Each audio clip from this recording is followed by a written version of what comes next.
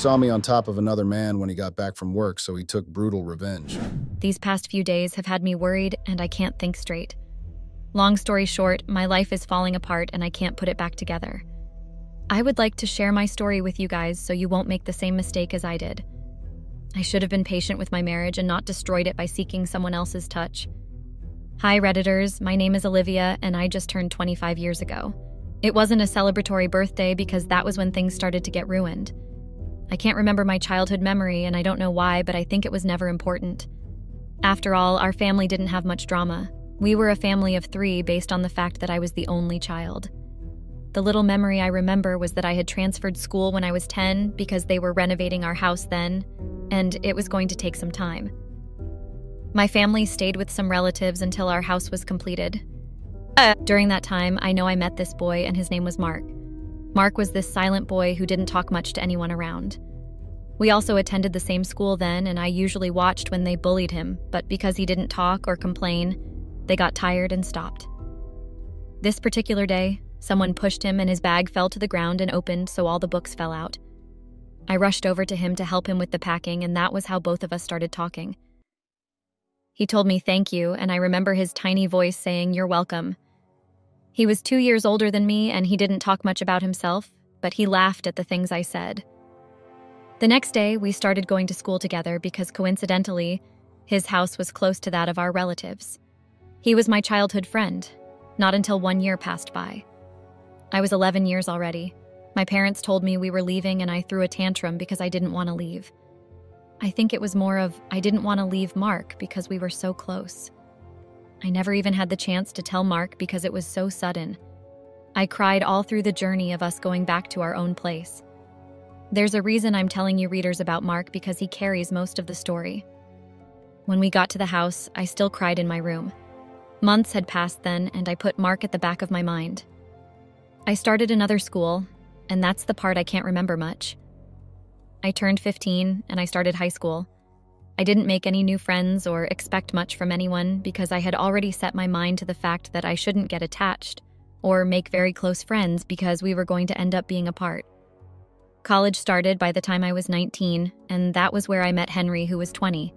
Henry was a very gentle person in college, and I noticed he didn't like attention much. I met him in my second year of college in class. The lecturer gave us an assignment and left the class. Henry walked up to me and asked if I could teach him something because he noticed I was asking questions previously and it looked like I understood it. I laughed and told him I did understand it and I could teach him. I became his tutor after that and he passed the exams that we had. He thanked me and said he liked spending time with me.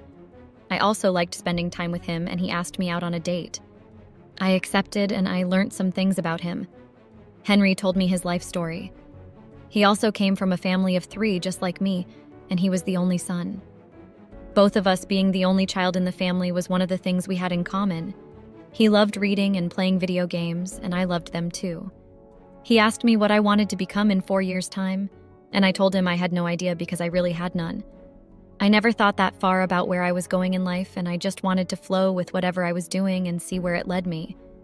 He told me he wanted to be a pilot, and I thought about how it was great that he had a goal in mind. College was over, and I was glad I was done with that. I was 22 years old by then. What I was glad about more was the fact that Henry and I had been together since second year started, and nothing had come between us.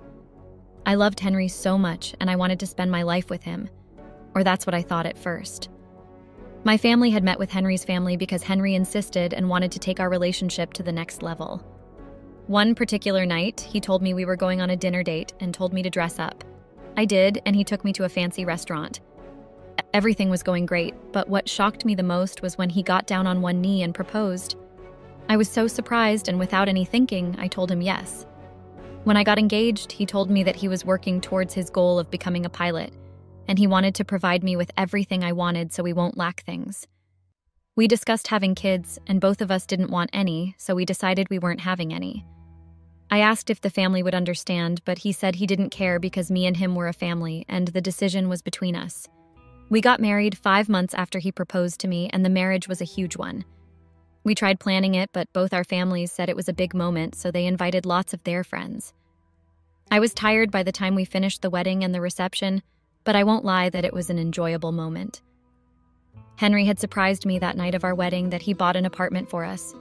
The first time I stepped in the house, I was amazed because it was a huge place.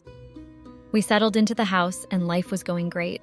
Henry said he was taking classes for his pilot lessons, but it was online just for training, so there were no complaints because he had my time. I think the changes started when he said he had to take physical classes. He would leave early because the training started early.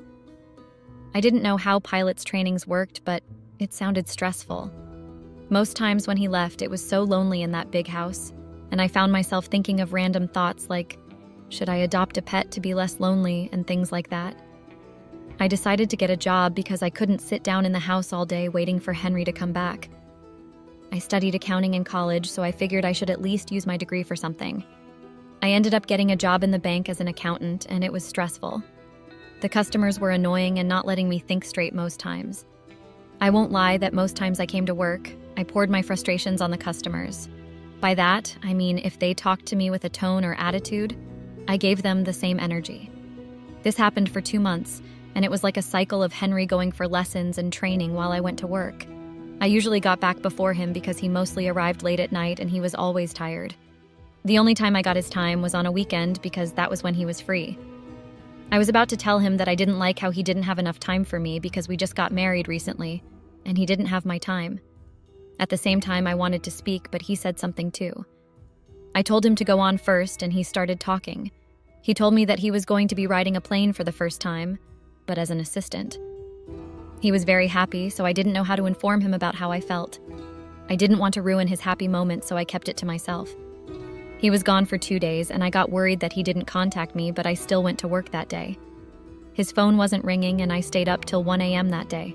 He apologized and said he had to put his phone on airplane mode due to the interference. I guess I understood in a way, but it also sounded like an excuse, and I started thinking he didn't love me anymore. I focused on my accounting job for another 2 months, and things were the same. Henry told me his job was going great and he was no longer training. He was getting paid now, and I saw how excited he was when he told me. I still couldn't bring myself to say how lonely I felt, but I thought it didn't matter. Before I knew it, I turned 24 and I felt so empty. I wished things would change, and I think my wish came true. On one of my normal days at work, I heard we were going to get a new manager at work, and it was someone no one knew. Obviously, I didn't pay it much attention since I didn't take the job seriously and just wanted to use it to pass time. The manager came, but I didn't bother waiting to see who he was because I wanted to go home. The next day, my coworker informed me that the manager wanted to see me. That was very weird because I know I did nothing wrong, but I still thought maybe I made a little mistake with the accounts. The coworkers told me some things before I entered his office. They said I shouldn't get worried because they had met with him and he looked like a chilled person. They also said he had called some people in and he just wanted to know the people working under him. I thanked my coworker and knocked on the door. A voice said come in, and there was someone standing next to the window talking on the phone. I couldn't see his face well, but I waited for him to finish his call. He didn't look back, but he told me to sit down, and I did. 1 minute hadn't passed yet when he got off the call and sat down on his chair. I was able to get a good look at his face, and it clicked to me that he looked so familiar. He smiled, and I knew I recognized the person, but I didn't know who it was. He said my name and asked if it was me, and I said yes. Then he said his name was Mark. I can remember him fully now. Mark, the young timid kid I had met when I was 10, and now 14 years had passed, and we were meeting ourselves again, coincidentally. It was indeed a very small world. I put my hand over my face because I was shocked, and he laughed.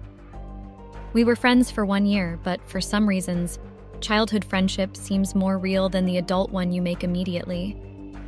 I asked him if I could hug him due to the fact that we were friends when we were kids, and it was a memory we both couldn't forget.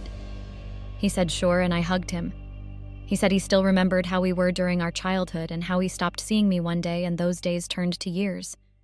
He also said that he was looking through the workers' files and he was surprised when he saw my name. So he needed to confirm that it was me and not someone with the same name as me. He said he wanted to talk to me more, and he asked me if I was free after work. It was a Friday then, and I asked him if we could talk on Saturday, so he said no worries. I gave him my contacts, and he said he was going to call me. I got back home a bit excited that day, knowing that I had someone to talk to and I won't be lonely all the time. I was thinking I needed an excuse to tell my husband that I would be going out on his free day. But on Saturday, he told me that something came up and he had to go to work again and he wouldn't be back for some days. I told him there were no worries, and he kissed me. My husband left at 8 in the morning, but his work was due for 10. He usually went early most times, but I was glad this time. I went to clean up and waited for Mark's call. I was starting to think he wasn't going to call, but by 11 a.m., I saw an unknown number flash on my phone screen. I picked it and heard Mark's voice. He asked me if I knew anywhere we could go because he had just come to the city and he didn't know much. I told him there was a restaurant near the office and I would meet him there, so we agreed on that. It didn't take long for me to get there, but I couldn't see him anywhere. 5 minutes later, I saw him and I waved. He apologized for being late and said he had some issues with his car. He ordered food for both of us, and I began the conversation. I told him about the fact that I couldn't remember anything much, but I could remember when we were friends. I also told him about the whole house renovation we were doing then, and also the reason we suddenly moved. We discussed a lot of things. He told me that he also learnt accounting in school, and he was surprised after I told him I did the same. We laughed a lot, and it was satisfying because I was no longer feeling as lonely as I used to. I found myself wanting to talk to Mark more. He said something like it must have been fate that brought us together, and I couldn't agree less. I told him I got married and about my husband being a pilot. Mark congratulated me and said he had a girlfriend, but she broke up with him. The meeting with him was great, and we decided to meet up another time and day. Of course, I didn't tell my husband any of this because I thought there was no need, and it was just an outing with a childhood friend, so it was no big deal. The cycle with my husband continued, with him traveling all the time and coming back days later, with which he tells me about his journey. He said he's planning for both of us to have a vacation just by ourselves. We went on a honeymoon when we got married, but he wanted us to have fun by ourselves again. I said it was a great idea, and then he traveled again. In a way, I was happy about that because it meant I had time to go on another date with Mark. It wasn't a date per se, but I felt like it was one. Mark chose another date for us to meet, but this time it was in a fancy restaurant. I knew it was weird with the fact that I was a married woman going out with a man, but I saw it as just me going out with someone who was once my childhood friend. We talked more again, and I think I was getting drunk at one point. He noticed I was drunk, so he told me to calm down with the drinks, but I brushed him off and said I wasn't drunk. I should have listened to him because I remember I started talking about my married life when I was drunk. The memory is still a bit unclear, but I know I was spilling out how I was lonely in the relationship and how I didn't feel like Henry was still in love with me. I spilled out most things, and I can't even remember what it is. I tried going home that night, but he said that I was too drunk to drive, and he volunteered to drive me to his place since he stayed alone. I was about to protest, but I didn't, because if I had gone home, it was going to be lonely since Henry was not around. I accepted his ride, and he took me back to his place. I never imagined how his place was, but when I saw it, I realized that it was a small place, and somewhere I wanted to stay compared to the big house I was all alone in. I don't know what came over me when he placed me on the bed because I couldn't walk well. I know that I put my hands around his arms and pulled him in, which made him fall on the bed, and we both burst out in laughter. The next thing that happened felt like a dream when he came closer to my face and kissed me. I was married, and I thought I shouldn't be doing this, but I don't know what came over me, and I felt myself accepting the kiss. Till now, I still can't believe that I had slept with Mark. The next day, I woke up naked with the blankets wrapped around me, and I saw Mark standing over me. He sat beside me on the bed and apologized for what we did that night, but I told him it was not his fault. He said he knew I was married, and he shouldn't have crossed the boundaries. We said everything was all right and it was not going to happen again. We should have stopped there, and nothing should have happened after that.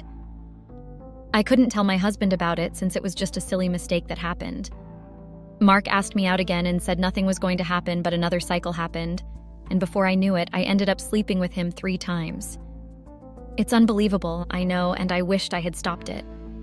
There was just something about Mark that was different. It was something Henry didn't give me. We wanted to stop what we were doing because it was exactly an affair, and each time we said it would stop, we ended up sleeping together again. I did it with my husband too, but it felt different with Mark. It was something I hated and loved at the same time. We weren't mixing business with pleasures. In our free time, we went on different dates, but I planned it well so I wouldn't get caught by my husband. You know the saying that goes every day for the thief and one day for the owner? Well, yes, I got caught. How I got caught feels like a dream anytime I think of it.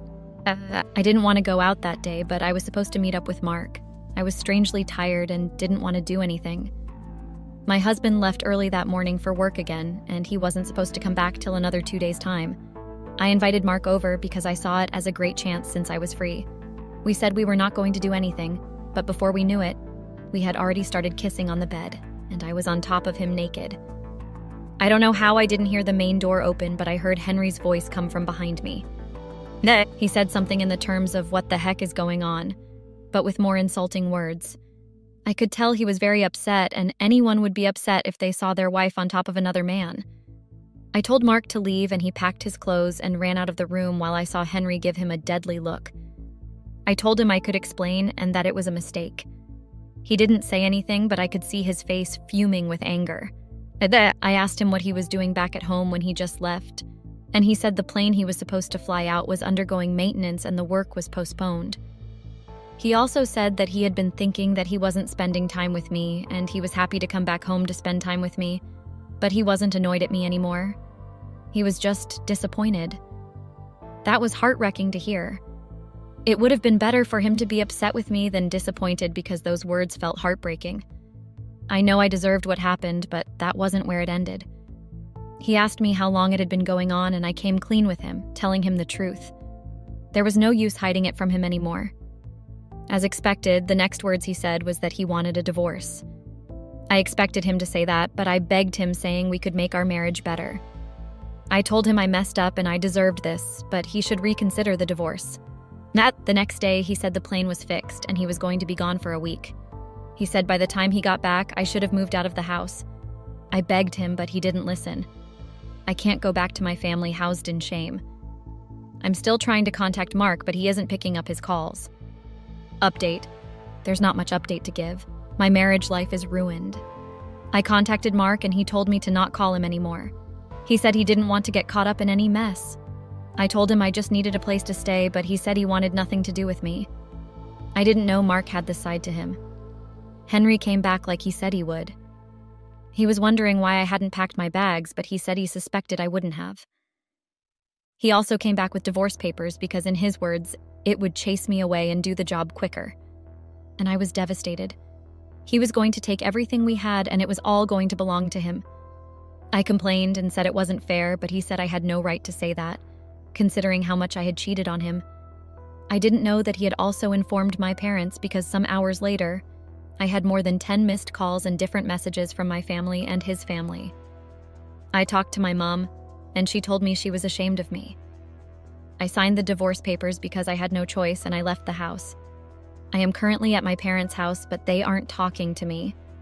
I wish I could go back to the beginning to change things, but I can't. I hope the readers out there won't cheat on their partner all because they weren't giving you attention and you were lonely. Learn from my mistakes. Hi Reddit, Kenneth here. You know, I always thought I had a pretty good handle on life. A stable job as a software engineer, a comfortable apartment in San Francisco, and a marriage that, while not perfect, seemed solid enough. But I guess life has a way of throwing curvy balls when you least expect it. Let me take you back to how this all began, a day that started like any other, but ended up turning my world upside down. It was a typical foggy morning in the city. Melissa, my wife, had already left for her job at the marketing firm. I was working from home as usual, my day planned out with meetings and code debugging. Our apartment, a quaint space with a view of the bustling streets below, was unusually quiet without her presence.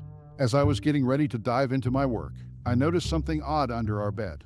It was a small, leather-bound book, partially hidden under the loose floorboard that we always kept meaning to fix, but never got around to. Curiosity got the better of me, and I pulled it out. It was Melissa's diary. Now, I'm not the type to pry into someone's private thoughts, but something about the way it was hidden made me pause. I flipped through the pages, and that's when my world stopped. The diary detailed Melissa's secret meetings, not with clients or friends, but other men. The level of detail was staggering. Descriptions of dates, emotions, even intimate moments.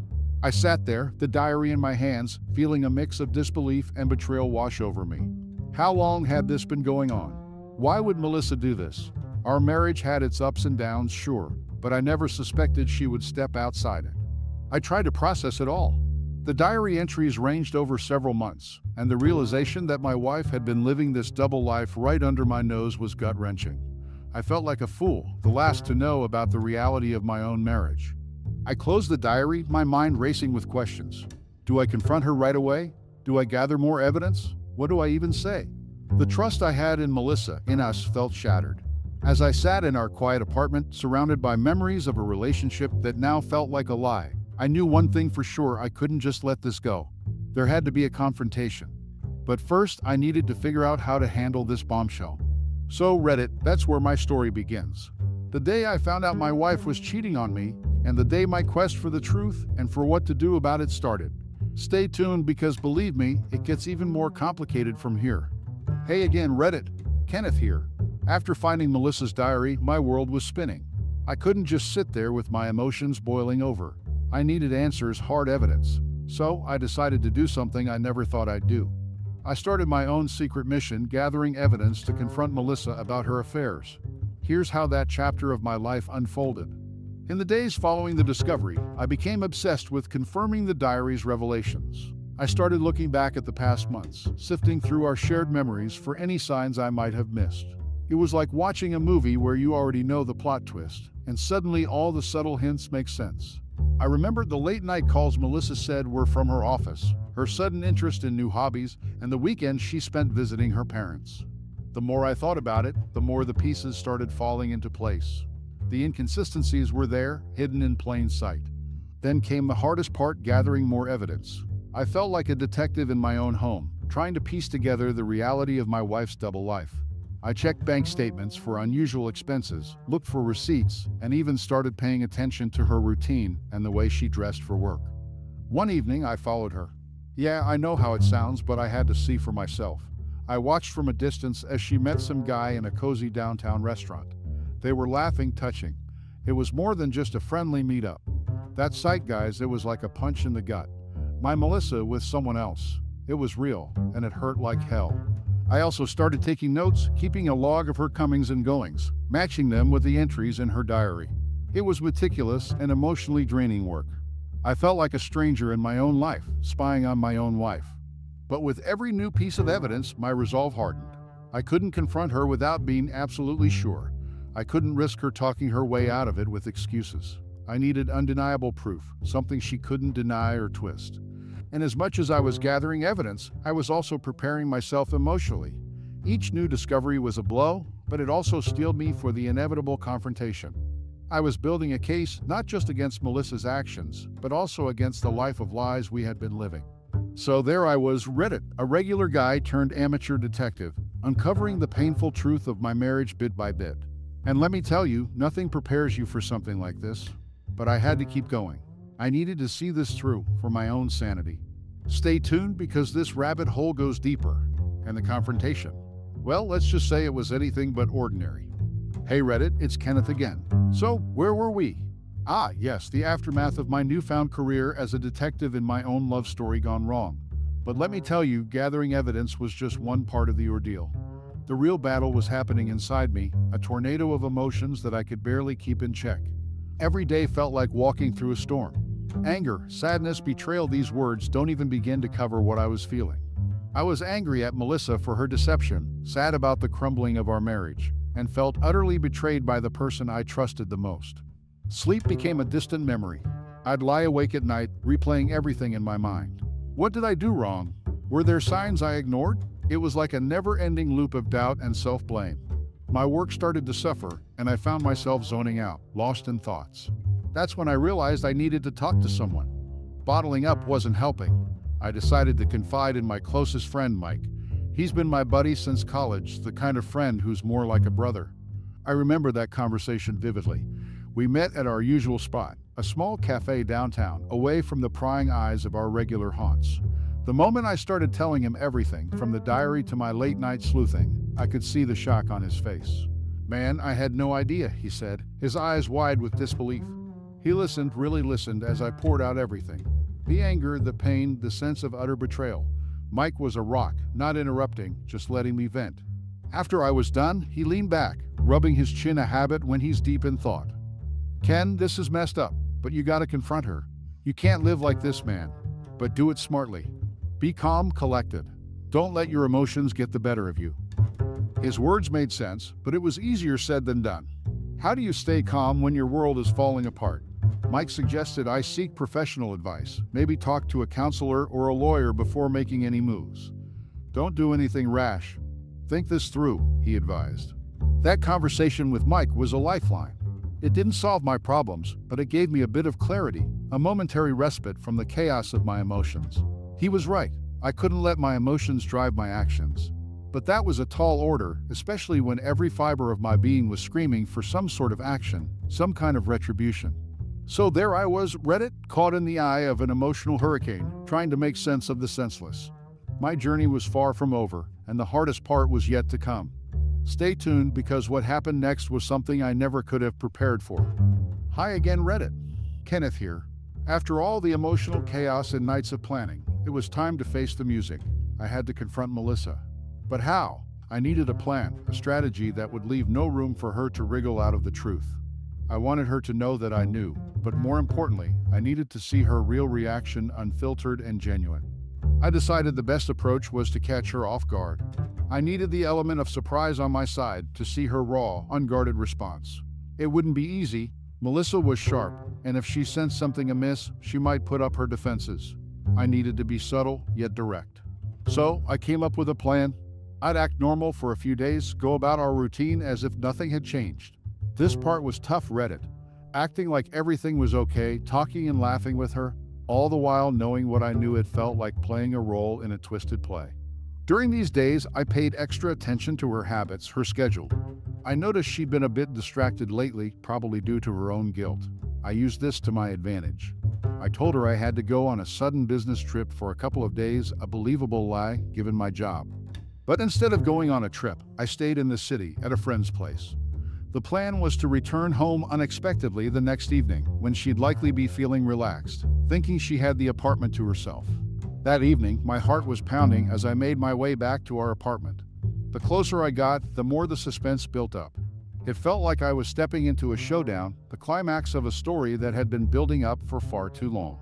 I reached our building, took a deep breath, and walked up to our door. My hand was shaking a bit as I unlocked it. The apartment was quiet. I stepped in, trying to make as little noise as possible. There she was, in the living room, a glass of wine in her hand, completely unaware of my return. She looked up, startled, as I walked in. "Kenneth, what are you doing here? I thought you were." Her voice trailed off as she saw the look on my face. "Surprised to see me?" I asked, my voice steady but cold. The look on her face, Reddit, it was a mix of shock, fear, and something else, guilt maybe. It was hard to read. But one thing was clear, she hadn't expected me, and that's exactly what I wanted. "Kenneth, what's going on? Why are you looking at me like that?" she stammered, setting her wine glass down. "We need to talk, Melissa. It's about time we had a real conversation," I said, my heart racing but my voice calm. And there we were, standing in our living room, the stage set for a confrontation that had been brewing for far too long. The air was thick with tension, and I knew that whatever happened next would change everything. So, Reddit, this was the moment of truth, the moment I'd been preparing for. Stay tuned, because what came next was a conversation I'll never forget. Hey Reddit, Kenneth here again. The moment had arrived, the confrontation I had been both dreading and eagerly anticipating. My heart was racing as I stood there in our living room facing Melissa. This was it, the moment of truth. "Melissa, we need to talk about your meetings," I began, trying to keep my voice steady. Her eyes widened slightly, a hint of panic flickering across her face. "What meetings? I don't know what you're talking about, Kenneth," she replied, her voice a mix of confusion and defensiveness. I could feel the anger bubbling inside me, but I knew I had to keep it in check. "I'm talking about the meetings you've been having with other men, Melissa, the ones you've written about in your diary." I watched her closely, looking for any sign of her crumbling facade. Her face turned pale. "My diary? You read my diary?" she gasped, her voice rising. "That's private. You had no right." I was ready for this, the deflection, the outrage. "I think I had every right when it concerns our marriage," I countered firmly. "I found it by accident, but what I read. Melissa, how could you?" She started pacing, her hands wringing together. Kenneth, you're misunderstanding things. It's not what you think. They're just fantasies, nothing real. I haven't cheated on you. But I was prepared. Fantasies. Is that why I found receipts for hotels, charges for dinners at places we've never been together? Is that why you've been so distant lately? Her eyes darted around the room, as if looking for an escape. Kenneth, please, you're blowing this out of proportion. I love you. I would never do anything to hurt you. The denials, the gaslighting, it was all there. But I had one more card to play. Melissa, I followed you one evening. I saw you with him. I saw the way you were together. The color drained from her face. There was a long, heavy silence. Then, in a barely audible whisper, she said, "You followed me?" Yes, Melissa. I needed to know the truth, and now I do. My voice was calm, but inside, I was a storm of emotions. The room was thick with tension. Melissa sat down, her posture deflated, the fight gone out of her. Kenneth, I don't know what to say. I'm sorry. I never meant for any of this to happen. Sorry. The word echoed in my mind. Was it enough? Could it ever be enough? So there we were, Reddit, in the ruins of our marriage, surrounded by the debris of lies and betrayal. The confrontation I had imagined so many times had unfolded, but the feeling of victory I had expected was nowhere to be found. Instead, there was just emptiness, a hollow realization that things would never be the same again. Stay tuned, folks. The story doesn't end here. The aftermath of that confrontation led me down paths I never expected to walk. Hey Reddit, Kenneth back again. After that confrontation, I thought I'd feel a sense of relief, maybe even victory. But all I felt was a crushing weight of reality sinking in. Our marriage, which I had believed to be built on love and trust, was now in shambles. Here's how I dealt with the fallout. In the days following our confrontation, our apartment became a silent battlefield. Melissa and I moved around each other like ghosts, barely speaking. The air was heavy with unspoken words and lingering resentment. She tried to initiate conversations a few times, probably to explain or apologize, but I wasn't ready to hear any of it. My bold and unforgiving nature was at the forefront, leaving no room for her excuses. I spent long hours staring out the window, watching the city move while my own life felt stuck in a standstill. My mind kept replaying the confrontation, her admissions, and the years of deception. Anger and betrayal battled with the remnants of love I still felt. It was a confusing mix of emotions that I struggled to process. During this time, I leaned heavily on my friend Mike. He was my sounding board, letting me vent, offering advice, or sometimes just sitting in silence with me. His support was invaluable. But as the days passed, the practicalities of our situation started to demand attention. We couldn't continue living like this in a constant state of tension and avoidance. I began to think about separation, the logistics of it, the inevitability of it. It was a tough pill to swallow, the end of a relationship I had invested so much in. One evening, I finally broke the silence. Melissa, we need to talk about what comes next. My voice was steady, but inside, I was anything but calm. We sat down, two people who had once been inseparably in love, now negotiating the terms of our separation. It was surreal, discussing who would move out, how we would divide our things, and what this meant for our future. Melissa seemed resigned, a stark contrast to her usual fiery self. Maybe she too had accepted the reality of our situation. The decision was made. I would stay in the apartment, and she would move out. We agreed to keep things as amicable as possible, for the sake of the years we had shared. But as practical as we tried to be, the emotional undercurrent was hard to ignore. This was more than just a change of living arrangements. It was the end of a chapter in our lives. In the following weeks, Melissa moved her things out. Each item she took felt like a piece of our life together being removed. It was a tangible reminder of the impermanence of relationships, of how quickly things can change. So there I was, Reddit, left in an apartment that once felt like a home, now just a space filled with memories. The fallout from Melissa's betrayal and our confrontation had led me here alone, trying to piece together what to do next. It was a period of reflection, of rebuilding, and most importantly, of healing. Stay with me, folks. The journey isn't over yet. The path to healing and moving forward was a road less traveled, with its own set of twists and turns. After the fallout of the confrontation and dealing with the immediate aftermath, it was time to face the future. The path to resolution was not just about putting legal and logistical pieces in place. It was also about emotional healing and rediscovering who I was without Melissa. First things first, I had to tackle the legal and practical aspects of our separation. It was a tedious and sometimes painful process, dealing with lawyers, diving into the nitty-gritty of who gets what, and signing papers that officially marked the end of our marriage. Each signature felt like closing a chapter, a mix of sadness and relief. I was saying goodbye to a significant part of my life, but I was also opening the door to new possibilities. During this time, I did a lot of reflecting. I thought about my relationship with Melissa, trying to understand where things went wrong. I realized that while her betrayal was the breaking point, there were signs of trouble long before the diary. We had become more like roommates than partners, comfortable, but not truly connected. I had to acknowledge my part in that. But dwelling on the past wasn't going to help me move forward. So I started planning for the future.